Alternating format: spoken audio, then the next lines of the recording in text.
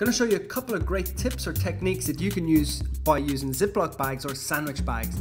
Now the first use is very commonly used in restaurants, etc., is to marinate meat. Simply place your sauce or marinade in on top of the meat, pop it back into the fridge, and you'll get extra flavour. Absolutely delicious. Now the second tip that we're going to show you is digestive biscuits. Now this would ideally be made for the base of a cheesecake, for example. Bash them up in there.